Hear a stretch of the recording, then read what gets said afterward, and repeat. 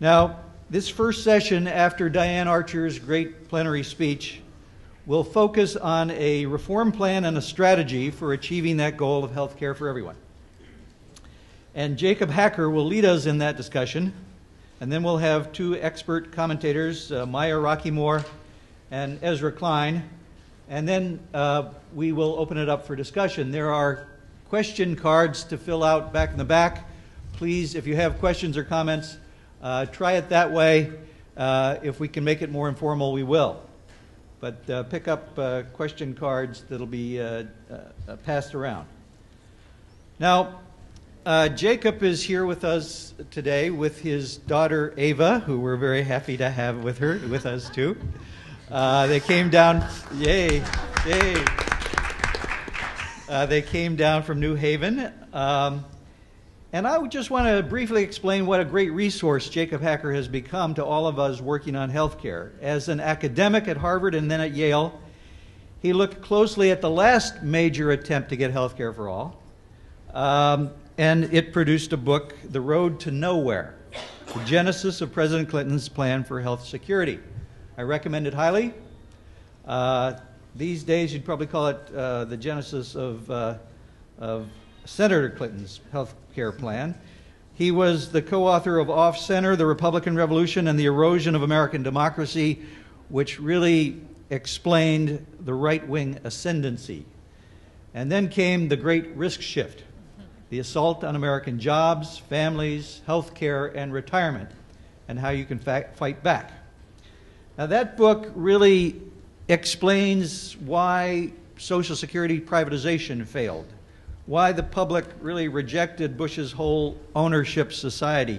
It explains the growing economic insecurity and volatility that affects families in the economy, and it helps us understand why citizens, why average people are demanding health care for all in this very insecure economy. Jacob's not been satisfied with just describing what's going on. He's also put forward one of the most important plans for health care for all, called Health Care for America, whose latest version was published by the Economic Policy Institute about a year ago. And since then, we've taken this plan, which I'll let him describe to you, we've taken this plan to all of the presidential candidates who would listen. And of course, Dennis Kucinich was out there with his single-payer plan, and that had an impact. But we went to John Edwards, and John Edwards was not near considering a single-payer plan. But we helped him model his plan on Health Care for America, including the option of a public plan, as Diane explained, which Edwards, when he rolled it out, said could evolve into single-payer, but without forcing people to give up what they had. Now, Barack Obama certainly didn't want to be seen as less progressive than John Edwards, and so you see the virtuous process of competition that you have in a democracy. And by the time Hillary Clinton rolled out the details of her plan, it not only sounded a lot like the other two, but it went way beyond her original posture, which is let's just cover children in my first term. So we're gearing up for a general election in which health care is going to be a defining differential issue between the parties. Our job is to get people to understand that choice. Our job is to criticize the policies and the practices of the insurance and drug industry, and to make sure that the politicians don't throw over the side the best parts of the plans that they campaign on this coming year. We need to build a movement. We need to build a movement around the kind of health care plan that Jacob Hacker's put on the table. You'll notice I didn't explain his plan. I'll let him do that. But listen carefully, because Jacob is operating at the intersection of progressive vision and practical politics, and we need people who operate at that level. Please welcome Jacob Hacker.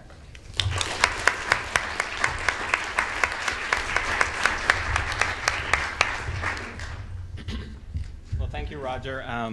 It's a dangerous intersection, perhaps, to be at. I've known many of people who've gotten run over at the intersection of progressive politics and practical politics. And I want to start off with a few thanks. First, I want to thank Roger for all that he's done to help bring this plan to fruition and to promote it and to talk with me about issues it raises, as well as I'd like to thank Diane Archer, who's been really intimately involved in the development of the proposal. I think the Economic Policy Institute deserves the thanks, not just for this, for all that it's done for advancing progressive policy ideas.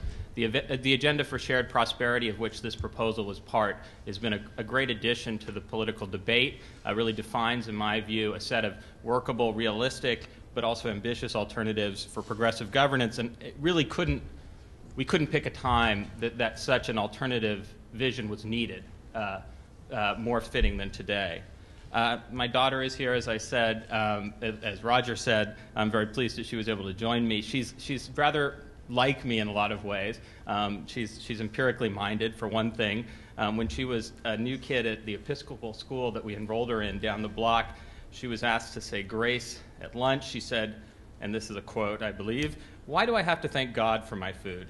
Dad makes my lunch," which I thought was a good skeptical position. So I'm told that I have 20 minutes to explain my comprehensive reform plan, which reminds me a bit of one of the first evaluations I received as an assistant professor at Yale. It began promisingly enough. It said, "Professor Hacker, if I had just 15 minutes to live, I'd want to spend it in your class, because that way it would seem like an hour."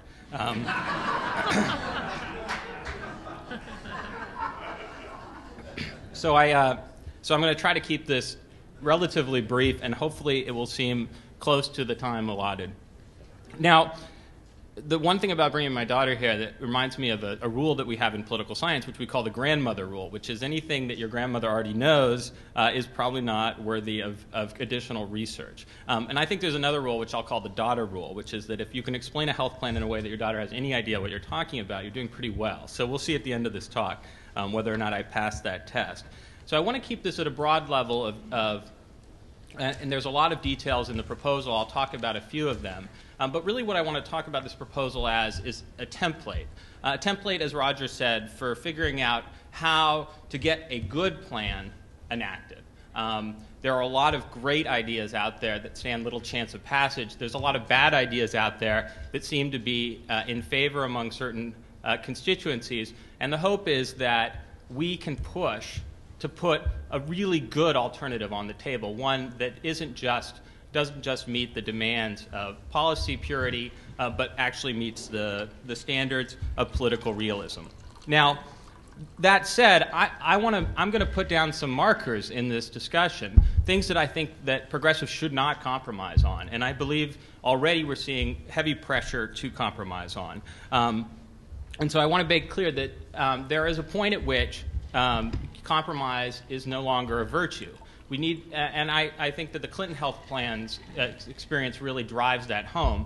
As I wrote in my book, the Clinton health plan was really a policy compromise that was confused with a political compromise. And that is that the folks who came up with the plan sat down and thought they were coming up with the best blueprint, vision, for reforming American health insurance. And they thought that vision was politically realistic as well.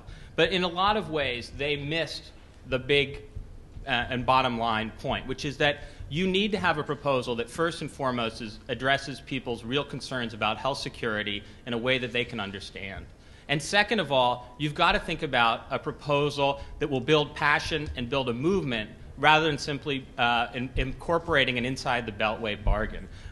It turned out that bargain was impossible to achieve back in the early 1990s, but I think one of the reasons why it was that the Clinton reformers really didn't start with the idea of what would be the political process and movement that would be needed, and with the bottom line goal that they wanted to achieve from the very start, which I believe should be security for all Americans. Now, when I talk about health security, I think immediately of a story that I tell in The Great Risk Shift. It's of a family here, pictured in a New York Times article of 2005, the Dorsets. Now, Arnold Dorset on the left is an air conditioner repairman. He makes about $70,000 a year, a good living, since he's the only earner in the family. He makes that $70,000 a year, as it turns out, because he's working 90-hour weeks. And the reason that he's working 90-hour weeks, and the reason his wife is staying home to care for their 3 kids, is that their son, Zachary, who's pictured there in the football shirt, has a rare immune system disorder. Now, by the time this disorder is diagnosed, the family, which has insurance, has already run up $30,000 in credit card bills to pay for their health insurance. Not only that, they can't make their car payments, they can't make their mortgage payments, sounds familiar right now. They can't keep up with their daily expenses, and so eventually in 2005, they decide to file for bankruptcy. And when they do, Arnold Dorset says the following: "I make good money and I work hard for it. When I filed for bankruptcy, I felt I'd failed." Now, Arnold Dorset felt he had failed, that he was alone responsible for the plight that had befallen his family. But he was hardly alone. In 2005, 2 million American households filed for bankruptcy.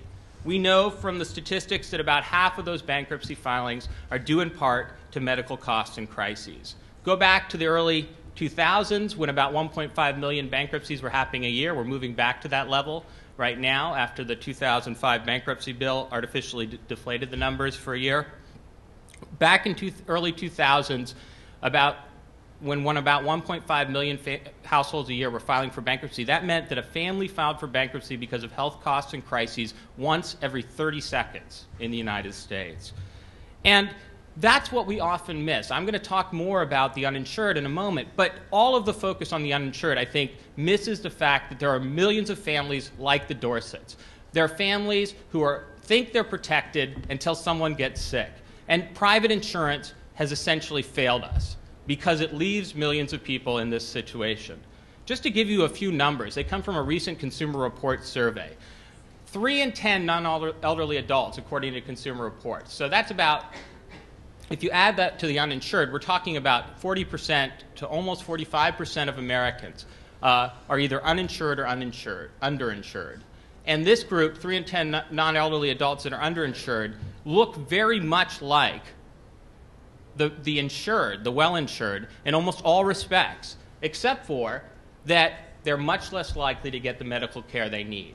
They go without they postpone medical care, they put off vital purchases, they dig deep into their savings, they make job-related decisions based on the availability of health care, and as I said, they just don't look very different from the rest of us. When we look at their income, and their race, and their family type, they are people like us. They may be us, but we don't realize it because we haven't needed care in a way that runs us up against the limits of private health insurance.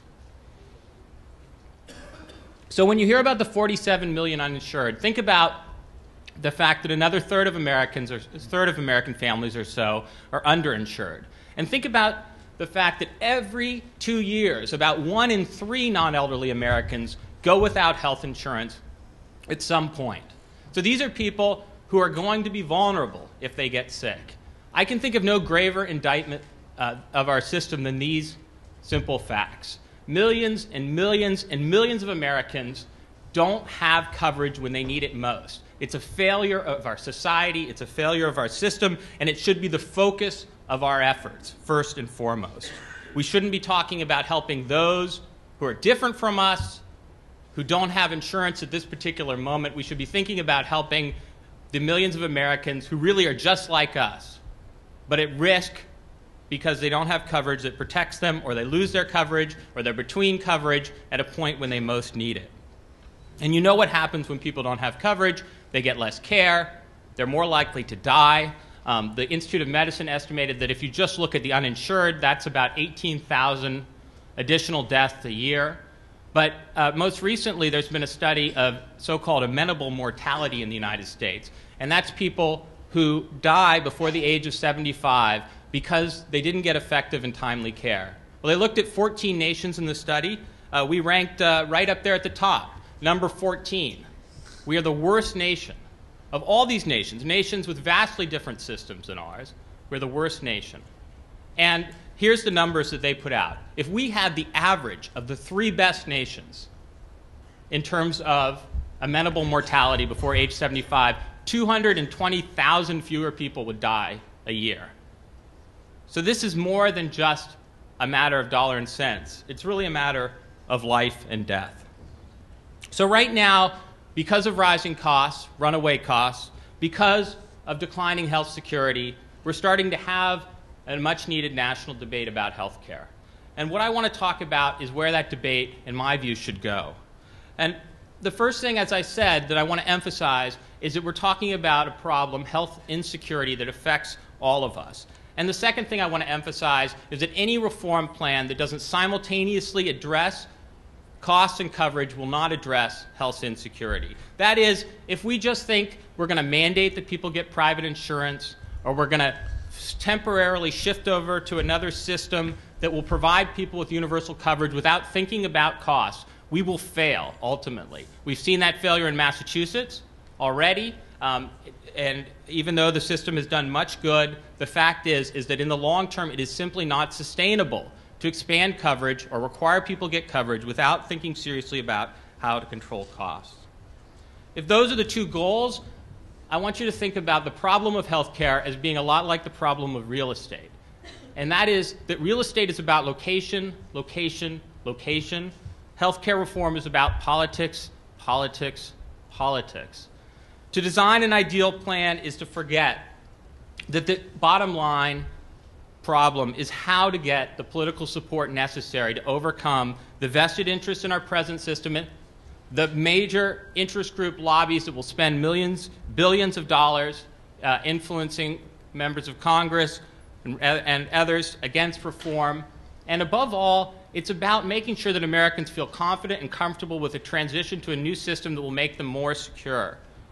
Already, the right is trotting out horror stories based on gross misreading of the facts about healthcare abroad and public health insurance here.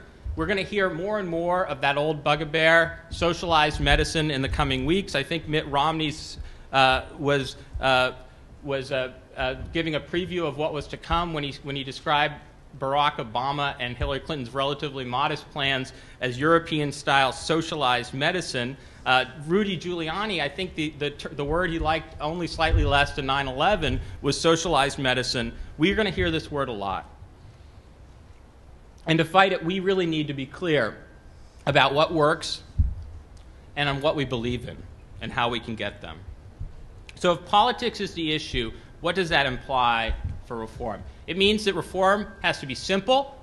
It has to be built on what works now, what's familiar to people. And it means that we have to address cost and coverage at once. We cannot let one be an afterthought. And the proposal that I've put out with the generous support of the Economic Policy Institute tries to do that. I want to thank the Economic Policy Institute again because they've done an enormous amount to make this effort possible. Not only have they supported the development of the proposal, but they've also supported the development of a series of cost and coverage estimates of the proposal from the Lewin Group that I'm going to talk about in a second. So the proposal that I put out is called Healthcare for America. And as I said, I don't want to go too much into the details of the plan. I want to give you the big picture. The big picture is three elements: shared risk, shared responsibility, and then finally, if necessary, an individual requirement that people have coverage. Now, I want to make clear that this proposal is not an individual mandate proposal, such as was seen in Massachusetts. The individual mandate by itself is neither a popular nor an effective way to get expanded coverage. For one thing, it really, as I said before, doesn't deal with the long-term problem of making sure that coverage is affordable. Moreover, there is no way we can achieve the goal of universal coverage, expanded, affordable quality care without having employers continue to be in the game of financing. Shifting those costs and those risks onto individuals and onto government is a recipe for the failure of reform. So the approach that I propose essentially requires that employers either offer coverage or pay a relatively modest amount to enroll their workers in a Medicare-like plan from which those workers can, if they desire, get private coverage. A Medicare-like plan. And it also says if you're not enrolled automatically through your place of work, then you have to show proof of coverage. But most Americans would get their coverage automatically through employment. Indeed, the proposal, as we've elaborated it with the help of the Economic Policy Institute, actually enrolls everyone automatically in the Medicare-like plan at birth. and your employer simply has to say, if they provide coverage, I'm providing coverage to this worker, then you're allowed to coordinate the benefits with the Medicare-like plan so that people are basically enrolled by their employer for that period of time. So there is no seam in transition in coverage. Everyone is covered automatically at birth and continues to be covered so long as they either have coverage through Medicare or their employer offers coverage. The benefits are quite comprehensive. I can talk more about those later, but basically they are Medicare plus very generous additional benefits, very limited cost sharing, including cost sharing limited by income, and the premiums are quite modest. I'll leave this up for a second, but just to let you know,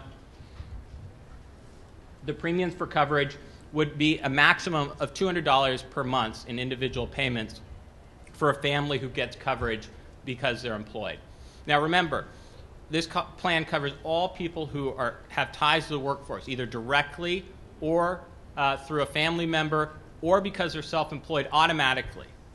And that's about 96% of Americans. And if you take into account the fact that I enroll everyone at birth, most of the people who are not employed for a short period of time will already be covered automatically through the national Medicare plan.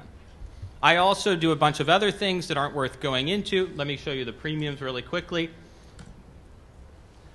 I also do a bunch of other things that aren't worth going into, but one of them that I want to emphasize that's not in either of the Democratic candidates' plan is I would take Medicaid and S-CHIP and fold them into this national plan. That means spending a lot more for those people because you have to upgrade the payments for those people. The provider payments under Medicaid and S-CHIP are horribly deficient, and thus many providers shun Medicaid and S-CHIP patients. Also, as you probably know, S-CHIP is being farmed out increasingly to HMOs and other plans that are not serving beneficiaries well.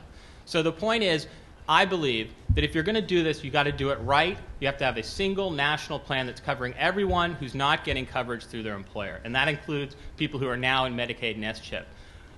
And despite that, the overall financing for the system turns out to be pretty favorable, mainly because the system moves towards one in which there are millions of people who are between coverage, and there's hundreds, actually thousands of insurers that are fragmented and have very costly administrative expenses towards essentially having Americans covered through the two parts of our system that work pretty well: Medicare and employment-based health insurance for well-off workers, where the administrative costs are usually low and coverage is generally very generous. So just to give you a sense of what that looks like, the current system, as you can see, more than half of non-elderly Americans get their coverage through their employer, but almost 20% of non-elderly Americans have no coverage at all. Under this system, you would move towards a framework in which about half of Americans get their coverage through their employer, and about half get their coverage through the Health Care for America plan. So this is, some people ask whether this is Medicare for all. My answer, and it's a sincere answer, it's not a joke, is that this is Medicare for many. And in fact, over time, it would evolve towards something that I believe would be a lot more like Medicare for all. Now, I'm going to skip a couple slides. Well, I want to show you this one, and then I will close. First of all, the projections are that this would cost about $50 billion a year in federal government spending to do this, and that it would lead to a reduction in national health spending in the first year, a very small reduction, but it would basically cover everyone without spending another cent on health care. Over the next 10 years, it would save about $1 trillion. And you may ask, well, how can that be? Well, here's the answer. The answer is that Medicare and bargained negotiated prices is just much, much more efficient and cost-effective than our current fragmented system of private insurers. So just to give you a sense of what we're talking about here, this is actual healthcare spending, that black line. And that is healthcare spending, hypothetical health spending, if our spending had grown at the average rate of other rich nations. So if we had grown at the other rate of, and the other thing to note here is that in the mid-1980s is when this kicks in. And this is true of Medicare as well. Medicare starts to really do much better than the private sector in the mid-1980s. If we had grown at the OECD, Organization for Economic Cooperation and Development rate, we would be spending, and this is stunning, just over 11% of our GDP on healthcare right now. And that would be about a $450 billion difference in what we're spending today. So we could pay for Medicare and Medicaid and have a little bit left over for other fun healthcare projects if we had just tied our program to the rate of increase of healthcare costs in other rich countries. All these countries are totally different. They don't all have a single national plan. Some of them have negotiated rates through quasi-public insurers. Some of them have an individual requirement for coverage. Well, one of them, Switzerland, and only recently. But in any case, there is a wide variety of plans out there. And they all do a better job because they do two things we don't do. They have universal coverage, and they bargain for lower costs. We have a plan that does that. It's called Medicare. And if you just look here, these two figures look almost identical because starting in the mid-1980s, Medicare started to control its costs much, much better. Over this entire period, it's grown about 1 percentage point a year slower, right? And if you look at the figure here, almost all of that is since the mid-1980s. So if you take the Medicare experience and you map it onto the foreign experience, what you will find is that Medicare has basically done about as well as most other rich countries have in controlling the rate of increase of cost. And the reason you can save $1 trillion over the next 10 years, even though you don't move towards a universal single-payer plan, is because when you've got half of Americans in a system that's actually controlling costs, you save a lot of money. And the last thing to say is that, well, where would this is the health spending estimates, I can come back to it. Where would this go over time? Now, I take these with a very serious grain of salt, but the Lewin Group did estimate what would be the effect of this kind of cost control in the Healthcare for America plan, the Medicare-like plan, if employers were required to spend 6% of their payroll with that payroll-based contribution to buy into this plan, pegged to the rate of increase of the Healthcare for America spending. So there's nothing very fancy about this, right? It's just saying the payment that employers make if they decide that they don't want to cover their employees directly is tied to the rate of increase of the Healthcare for America spending. It's just assuming that employers are going to be financing the same share of that cost over time. So nothing aggressive, ambitious, crazy about that. Well, look at this. Over time, employers are going to increasingly retreat from providing coverage directly. And this is what Edwards was talking about when he said there would be a decline over time in the role of employment-based health insurance, and increase in the role of this new national plan. It's not a conspiracy. It's right out there in the open. If employers decide or figure out how to control costs but still provide guaranteed full insurance, then they can keep that number from going in the direction I expect it to go. But let's be honest. Employers are not eager to keep spending millions and billions of dollars on the system that is less and less valuable to them and more of a headache. And I think over time we're going to see more and more employers shift away from providing coverage. But in the context of this plan, when they shift away from providing coverage directly, more and more Americans get secure, guaranteed, quality coverage through Healthcare for America. Now, the last thing I want to say is about political realism. I believe that this plan can be done. I believe that it's realistic for two reasons. One, the financing needs of it are relatively modest. Maybe politics left out one thing, and that's financing. Financing is the Achilles heel of any reform plan. $50 billion is the amount of money that you can come up with to get a universal coverage. It's not at all clear to me that we can move towards a system in which all existing or almost all existing private spending is shifted over into tax-financed spending. And the second political point I want to make about political realism.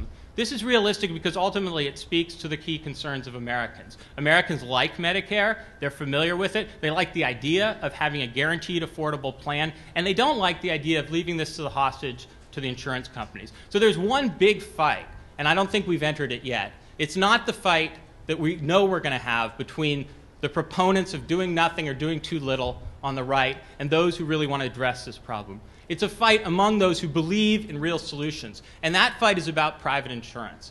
Make no mistake, if we mandate that people get covered through private insurers, reform will fail. We will fail if we do not deal with rising costs, runaway administrative expenses, and the true failure of private insurance to deal with either. We need to stand up and say that Medicare is the right solution and that private insurers have to compete with it and show they can compete with it for reform, if they want to be part of reform. So I'm not against having private insurers be part of the solution, but only if that solution involves a central role for a Medicare-like plan competing on a level playing field with private insurance. That's what we should demand, and that's what we can achieve if we stand together. Thank you.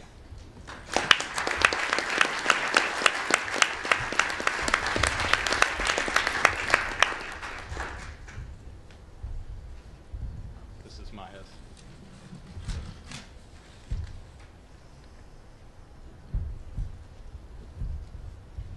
Thank you very much, Jacob.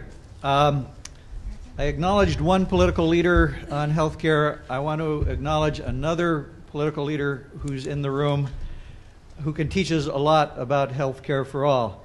The leader of the Canadian New Democratic Party, Jack Layton, is here with us.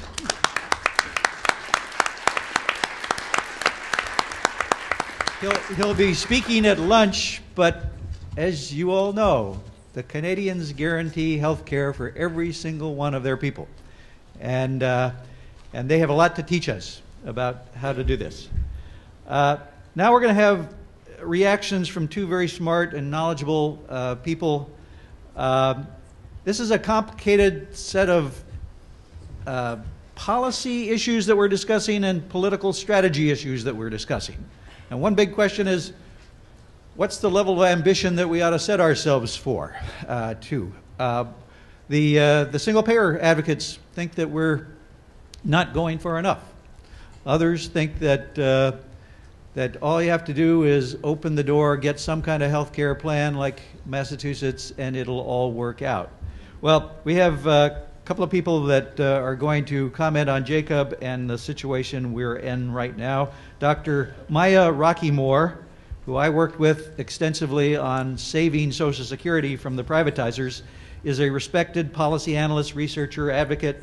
She's the founder and CEO of Global Policy Solutions, GPS. Professor at American University, she served as vice president for research at the Congressional Black Caucus Foundation, and she's on the board of the National Committee to Preserve Social Security and Medicare. Please welcome Maya Rockeymoore.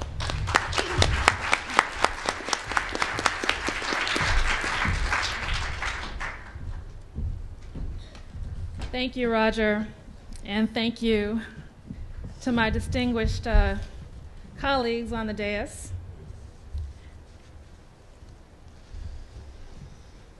I have been working on this issue for quite some time, and when I worked on Capitol Hill, it always used to strike me that I would go into one room, a coalition of single-payer advocates, universal health care advocates, and it would look one way.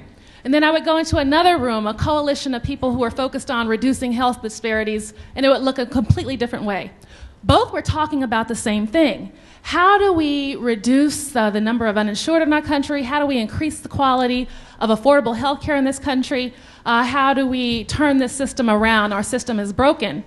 Yet they were in two separate rooms. So I have dedicated my focus on this issue to making sure that we merge the two issues because they are just talking about different parts of the same sick body. So a lack of health care, access to health care in this country is not only just the most immoral and egregious crime of contemporary society, it is also the biggest and most egregious civil rights issue of our time. Now, we often talk about a lack of coverage by income, and you can see the uninsured in terms of how income impacts the uninsured rates, with lower income people being disproportionately uninsured. But we rarely talk about it in terms of race and ethnicity. And so if you look at it, actually African Americans, Latinos, Asian Americans are less than 30%, just short of 30% of the nation's population, but they are more than 50% of the nation's year-round uninsured statistic.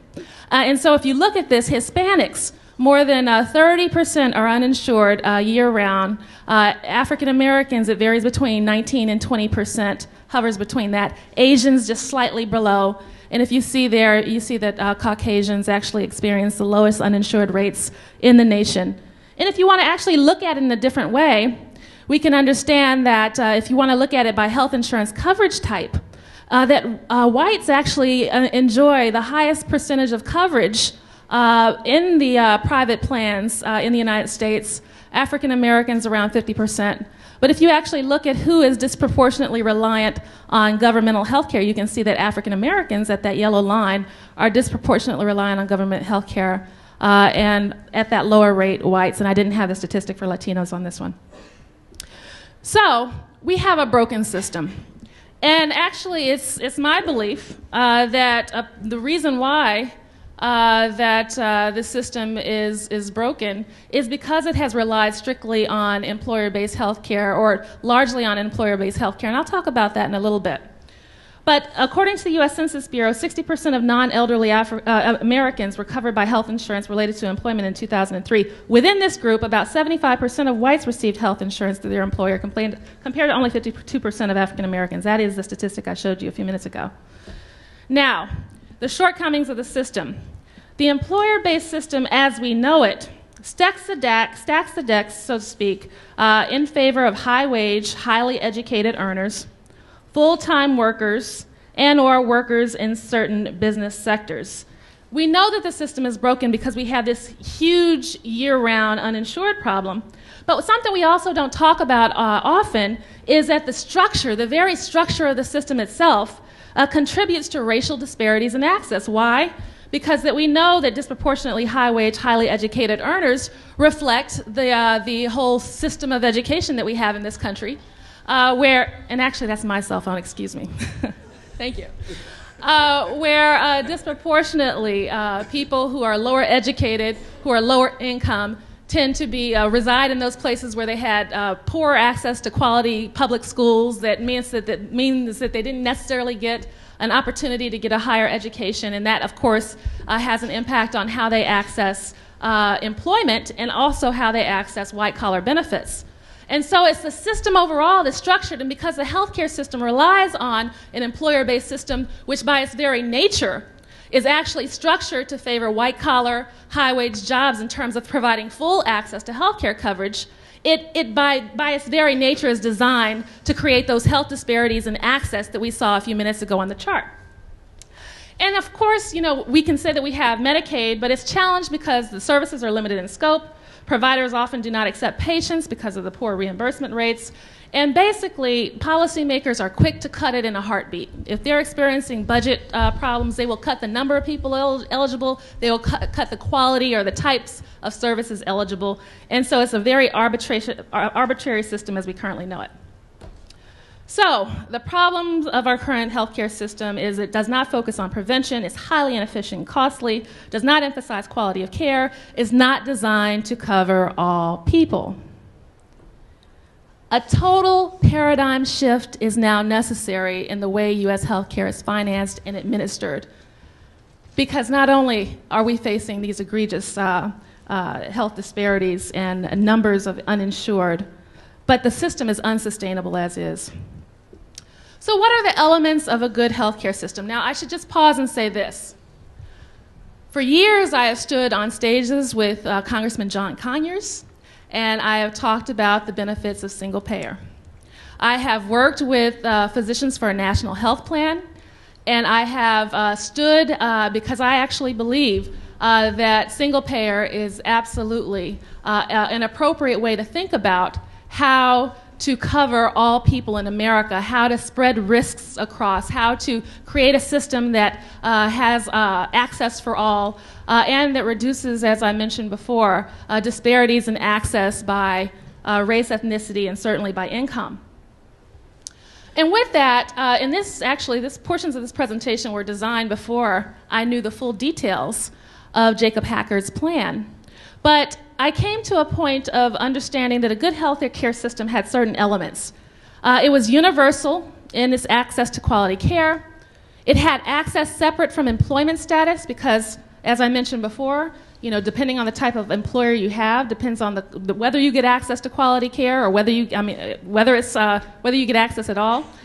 It has affordable consumer costs. It spreads risks broadly. This is particularly important for minority, racial and ethnic minorities because they tend to have higher health disparities, and when they're doing the underwriting, they tend to either be denied because of pre-existing conditions, if they can get access, or they have higher health care costs. And so to spread risks means that insurers are not propelled or compelled to visit those kind of disproportionate and higher costs on people who have a different health status. It would be structurally efficient, meaning that it would maximize access and quality while reducing administrative costs and duplication.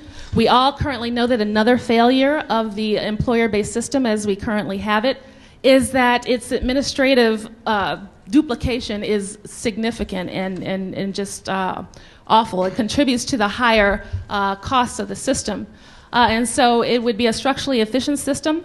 There would be no discrimination based on health status, gender, age, or region. Roger mentioned that for the last 3 years, 3 years ago, I created a company. It is a for-profit company which focuses on policy and program development. But with that, I have become an employer. And I now have 6 employees. And this whole thing, what before was theoretical and understanding, now becomes very real to me. And I was actually shocked to find that it actually costs me more as an employer and costs individuals more as an employer if you're a woman, because, especially a woman of childbearing age. And so the pricing is significantly different for women of a certain age as opposed to men. So it would be a system, a good system would be one that did not discriminate based on health status, gender, age, or region. It would be early and consistent. It would provide early and consistent access to prevention information, supports, and incentives. It would maximize the use of information technology to track best practices, healthcare costs, and quality indicators such as provider performance data and patient outcome data. And it would have administrative incentives for the promotion of equal health outcomes. And so with that, I read through Jacob's plan, and it does pretty darn good. It does pretty darn good. The whole notion of no underwriting, or actually, let me start. The whole notion of access separate from employment status, absolutely. It creates healthcare for America, which means that you can actually buy into the system without actually being connected to an employer, which is good for those who are habitually unemployed or experience unemployment for any reason, good for those who are early retirees, also good for those who might not have access to the healthcare system or employment basis costs because they are disabled or whatever. So the notion of delinking it from employment status is a good one, and it's encompassed in this Healthcare for America plan. It has affordability, the Affordable Consumer Costs bullet. The community rated premium concept that's contained in this Healthcare for America program does indeed get rid of the whole notion of disparities in terms of pricing. It provides a single level of pricing for those who are higher waged. It is affordable, and so it certainly meets that test.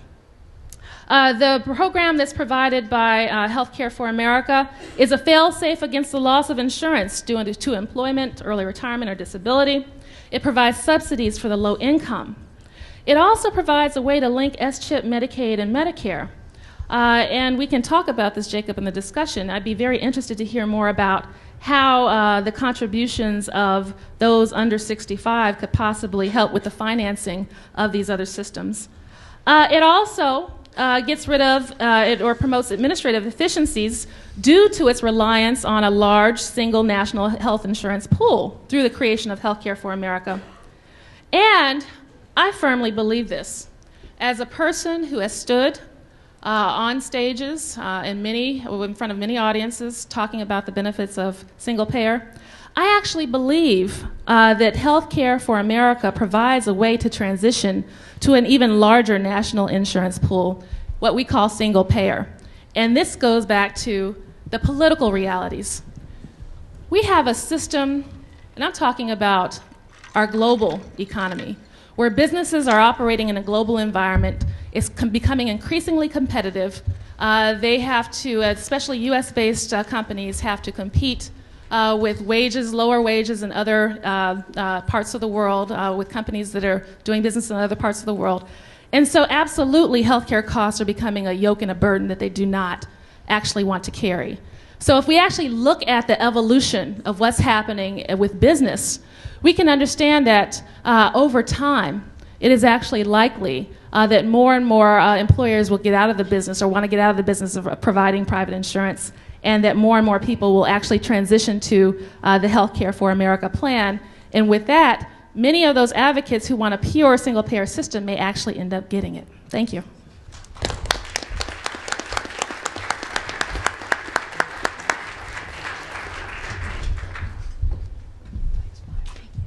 Well, Ava, I think they're giving him his plan pretty good grades here. We'll see on the next one. Ezra Klein is one of the real journalists and policy intellectuals on the blogosphere. He doesn't just have opinions. He reports and breaks stories for the print and online versions of the American Prospect, and his work has appeared in the LA Times, The Guardian, the Washington Monthly, the New Republic, Slate, all kinds of places. And he's a frequent guest on MSNBC's Hardball with Chris Matthews. He's very good at teasing out the logic of the healthcare debate. How's this for a pithy Ezra Klein explanation of the two parties' approach to healthcare? The Republican vision is for a world in which the sick and the dying get to deduct some of the cost of their health insurance, which they don't have and can't get, on their taxes. The Democratic vision is for every American to have health insurance. Are we clear? Please welcome Ezra Klein.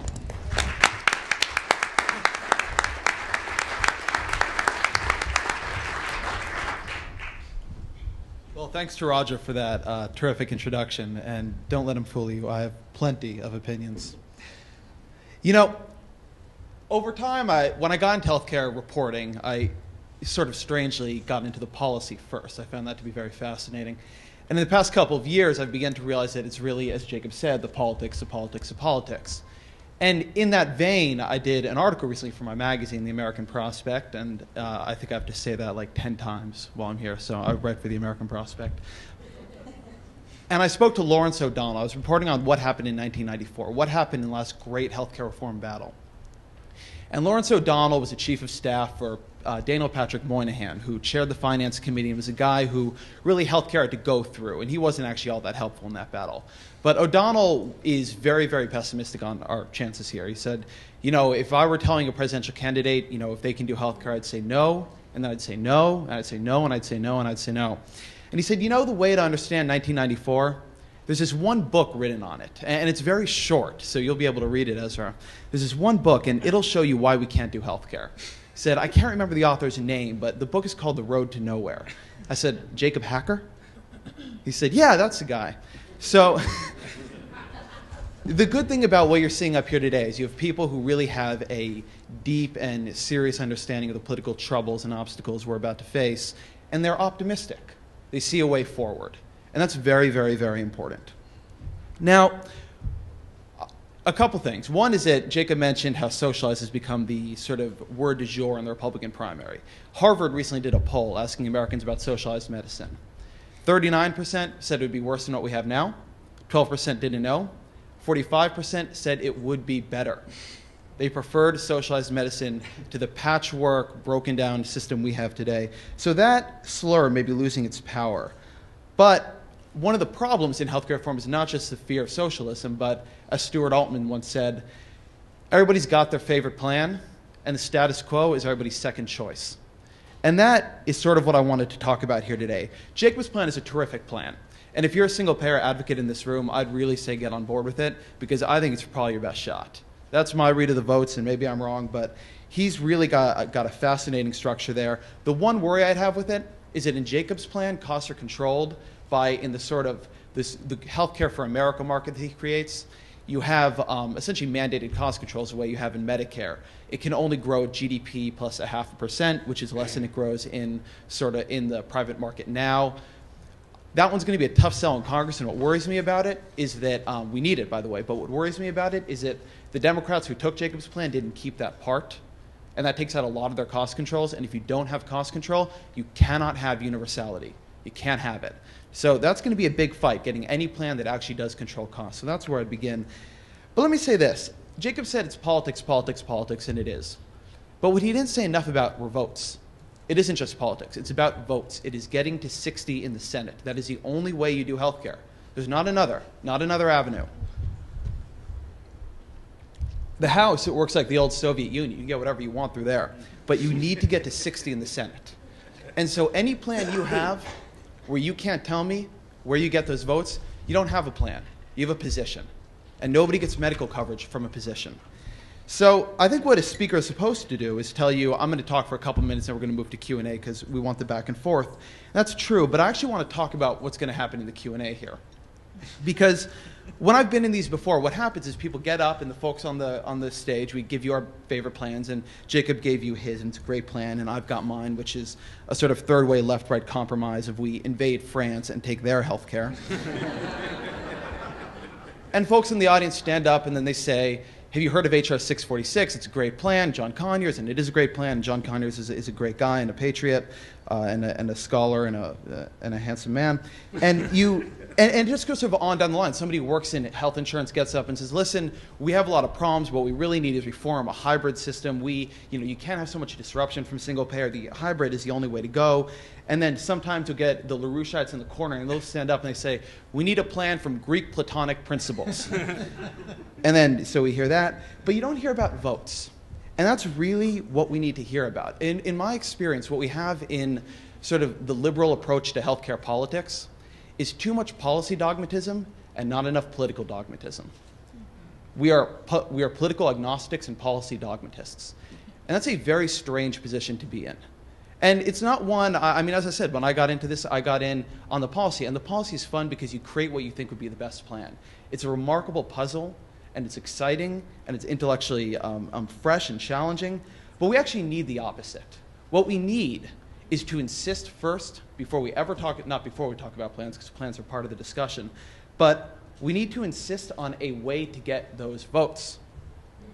That needs to be your first, your litmus test. That needs to be the first test a plan passes before you consider it very seriously. Say, okay, that's great. How does it work in the Senate? Where do your votes come from? Because you know what? You're going to need them. It's very unlikely we get to 60. It's very, very unlikely. Maybe we get to 57 or 58 if we're lucky. But even there, you have not all that much unity in the Democratic caucus, right? There's Max Baucus, who chairs finance, and is going to be a critical guy in the next fight, and that's a truly unfortunate thing. But he's going to be a critical politician in this battle. He chairs a relevant committee. And what he really likes to do is compromise with the ranking Republican, Senator Grassley. He likes to run things in a bipartisan manner. So do you get Max Baucus onto your plan? How do you do it? And that, I think, is what we don't give enough thought to. There are so many people in this town who do such smart policy thinking and create such remarkable research that we all use, that I use all the time. I have on my blog a feature called Graph of the Day, and I don't have a PowerPoint. I can't use PowerPoint. I'm just learning Excel. And so I have to use everybody else's graphs and all their PowerPoints, and I appreciate that they make them. But this is really, and this is just what I want to drill home, so I'm just going to keep saying it. It's a political problem and a problem of votes.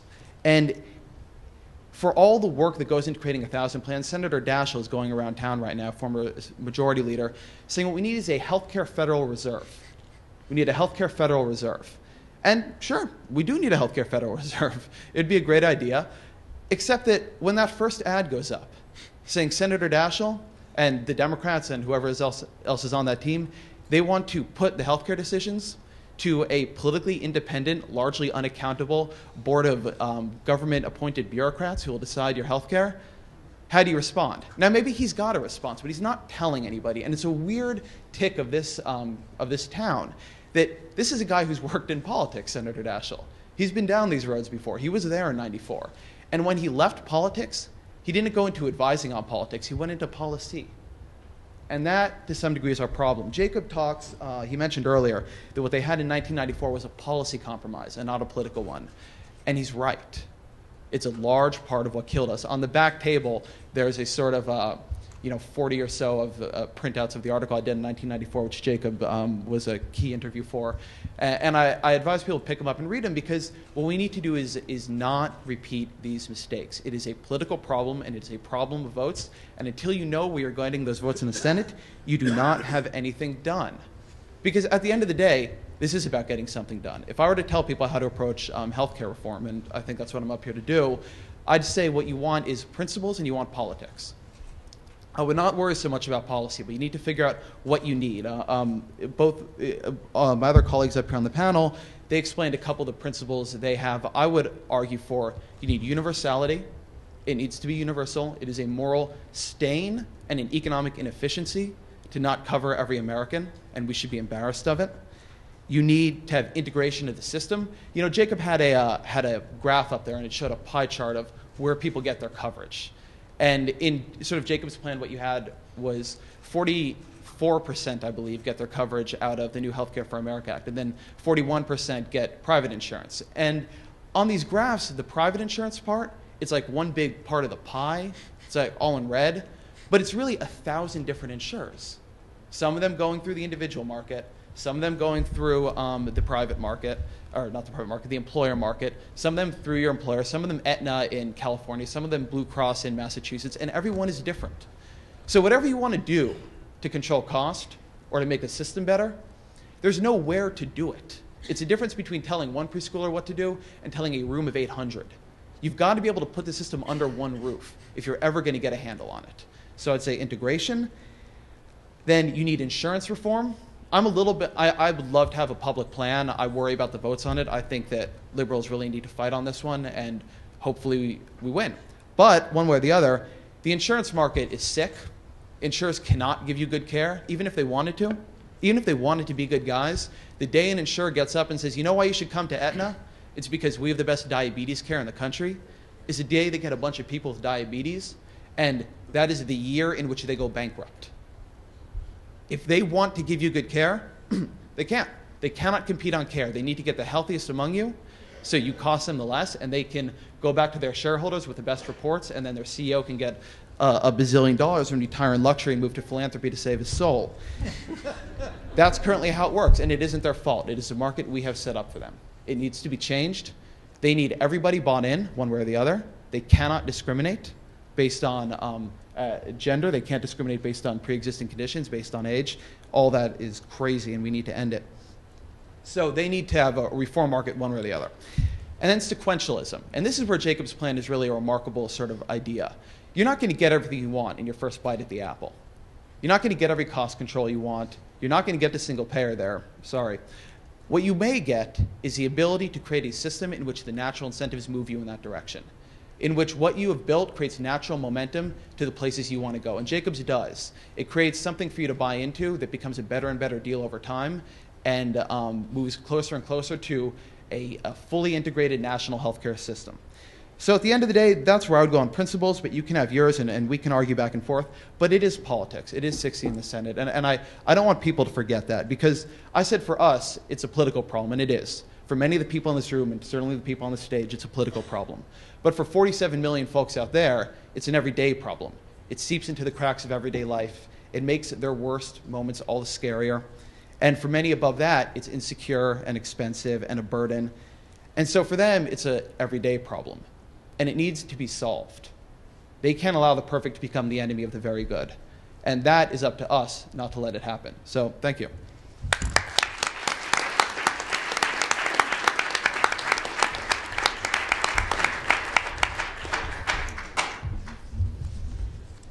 Nice and provocative. Thank you. Thank you a lot. Okay, we're going to have some discussion now. Should we give up on the cards altogether and just ask people to go to a microphone? There's a microphone set up back here. And I'll just ask our panel to stay seated, and I hope these microphones are working, so go ahead. I must say I'm a little more nervous now because of Ezra. I'm concerned I'm going to ask a very predictable question, but so be it. I want to talk a little bit, or have you talk about what compromises should we be willing to make and what shouldn't we? The thing you said about building a road that you do want to go down rather than building a road that takes you over a cliff and you end up with a bad system that stops further reform from being able to happen. And I'd just like to know what are compromises that are okay and what are some things that we really ought to say, nope, this isn't going anywhere.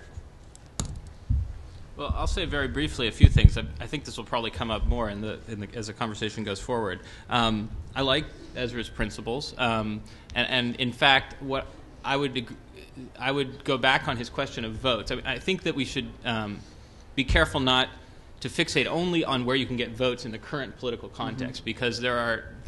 I would put a list of 3 ways you get the votes. One is that you elect a lot more Democrats, and. And I do think that there is a fear. I do fear that we're going to try to operate this and this is part of my concern about the way Ron Wyden is operating now. Though I think he's doing a great deal of good, is that it's a little bit what can we get in the very narrowly present political context. So we should be thinking about how we can shape it. So the 2 things I would say is we have to have a movement and we have to elect Democrats. Then I think I agree completely. It has to be congressionally centered. And it has to be principle oriented rather than policy detail oriented. In terms of principles.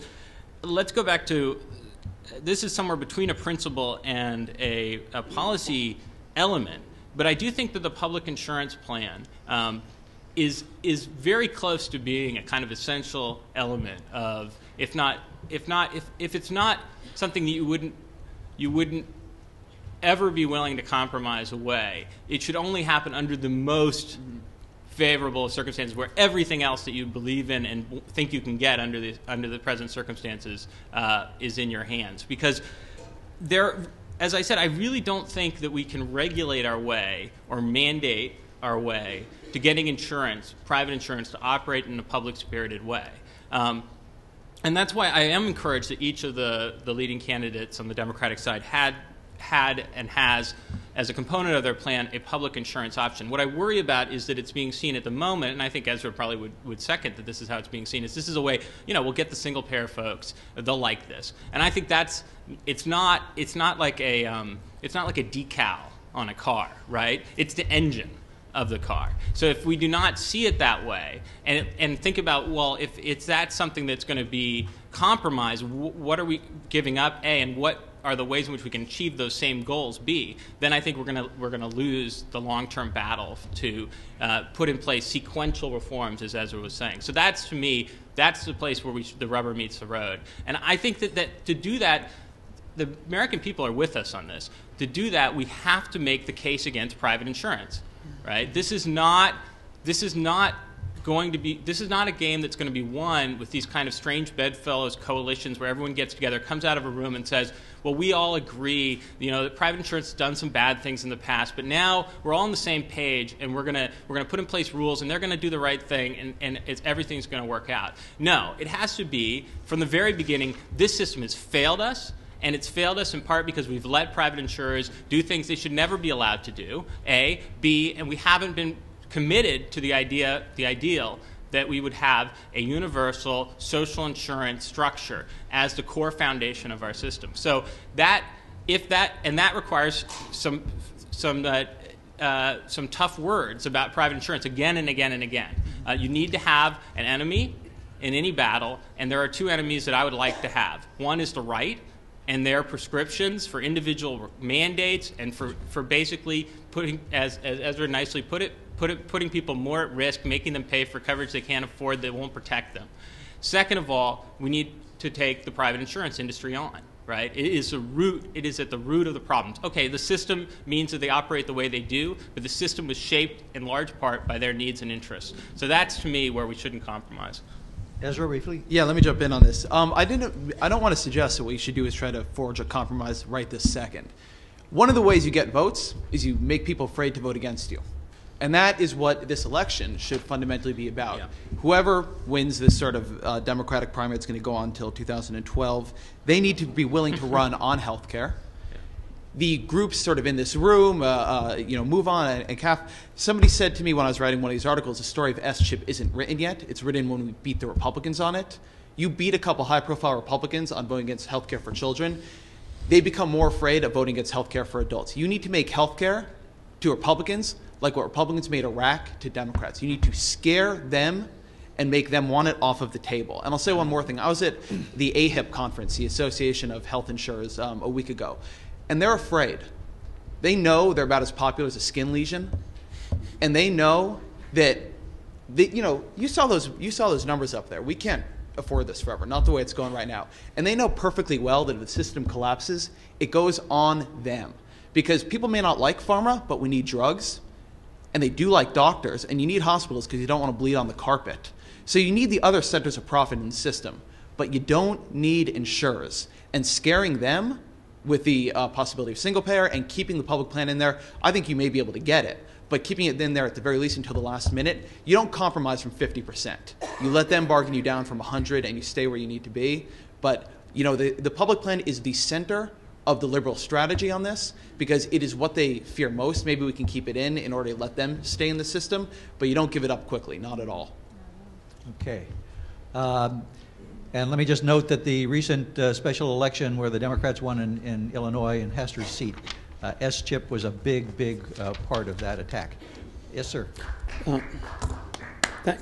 You can see my Camp Wellstone shirt on, so you can tell I'm a single-payer advocate. But I can understand that Professor Hacker's plan can functionally seem to serve as a bridge to single-payer.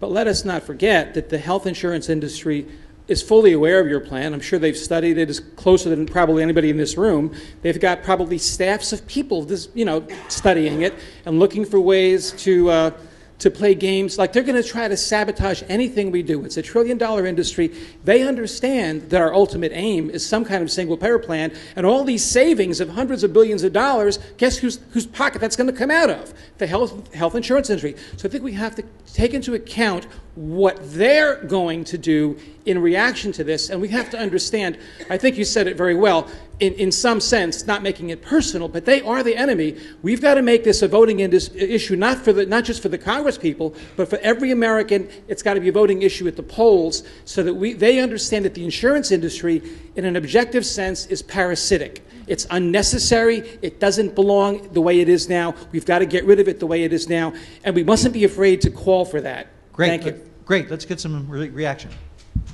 Amen.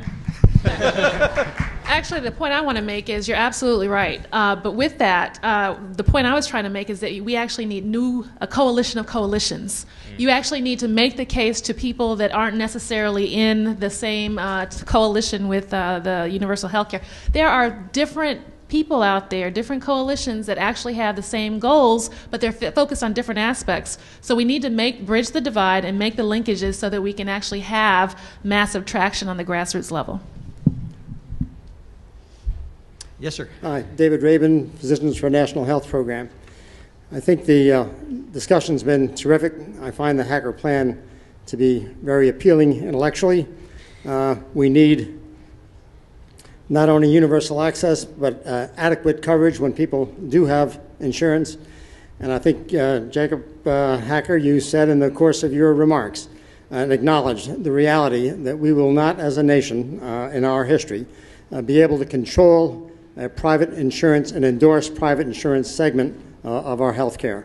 And therefore, I think unless we push for an ideal system, which is a single-payer system, I think we end up with compromises. The Clinton and Obama plans are compromises of your plan. And when you start advocating in Congress with a compromise plan, you end up with an inadequate plan. And I would like you to tell us how you can assure in a political debate, you're trying to be a political realist, you can avoid that. Thanks. Well, so I guess I would say first that I can't, and none of us can assure that. And I think actually at present, there's reason to think that even these compromises that the candidates have made are on the outer bounds of what's politically feasible in the present moment. And so I do think that the larger challenge is really to change the boundaries, the political boundaries.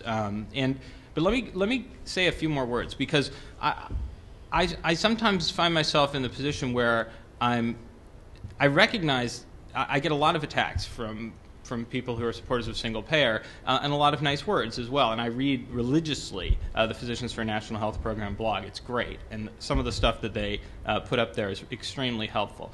What I think is worth emphasizing, though, is that the idea that I have, the proposal that we have out here, is one in which you would have more than half of non-elderly Americans covered by a single national plan. And moreover, if these numbers are to be believed, you would move over time towards a system in which you're talking about 2/3 or so of Americans covered by a single national plan. It seems to me that that is exactly what the Physicians for National Health Program has rightly been demanding, and that to sort of sacrifice on the altar of the sort of pure policy position of a plan that from day one is Medicare for all, the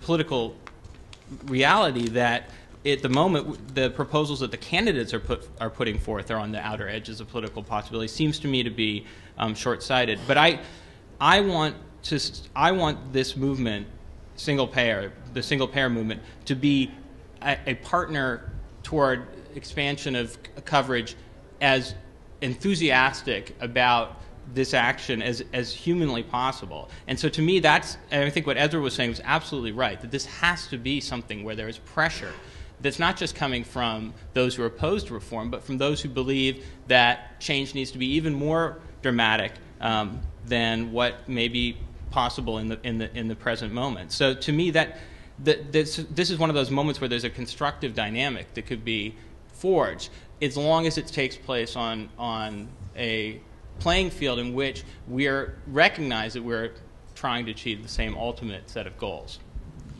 I would love to have a situation in which Dr. Woolhandler of Physicians for National Healthcare, if I don't have that wrong, is the Malcolm X of health reform, and Jacob is the Martin Luther King. So it's all one fight here, guys. Everybody's on the same team, and at the end of the day, the focus has to be on winning, not having your section of the coalition emerge triumphant and not have to compromise.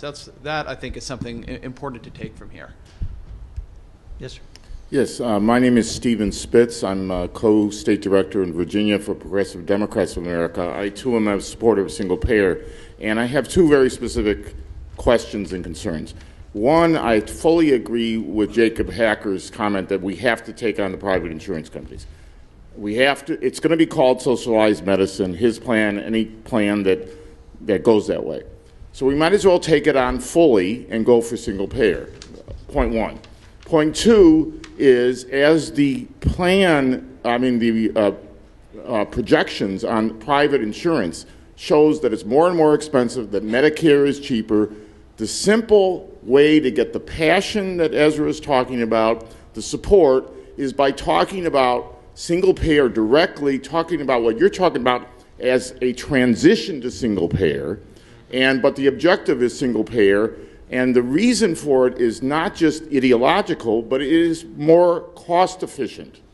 The figures on there, private insurance is more and more expensive. One thing that wasn't talked about is the pharmaceutical companies. You've got to tell them, we need your drugs, but we can't have you at the table saying that we cannot negotiate prices with you, which is, of course, what they put in the Medicare Part B. And we can't have you say that we can't have reimportation of the Canadian from Canada of U.S. drugs, because the Canadian government can negotiate drug prices with the American drug companies. So we have to take on not only insurance companies, but the drug companies, and go for single payer. It's my duty to bring this to an end. We've got another session that's coming up that I have to go moderate. But this is going to be a continuing discussion throughout the conference. Please come back tomorrow, where we will have representatives of lots of the different parts of the coalition that we're talking about. This is going to be an ongoing discussion. I want to thank all of our panelists. It's been a great, great discussion.